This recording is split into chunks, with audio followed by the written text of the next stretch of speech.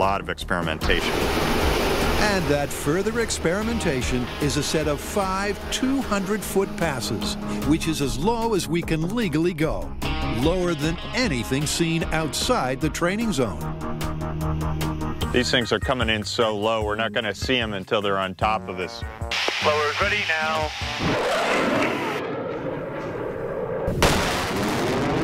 Wow.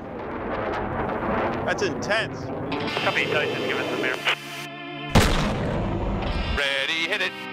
0.3 so. Minus 330.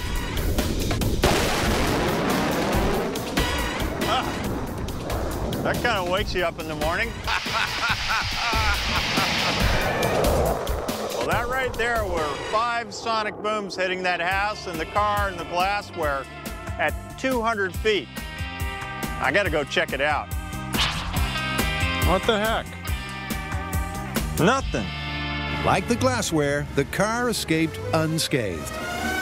Well, it didn't break it, but it knocked off the rearview mirror. Well, almost.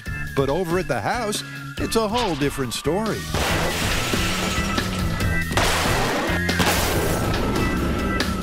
That's what I'm talking about. That is one broken window.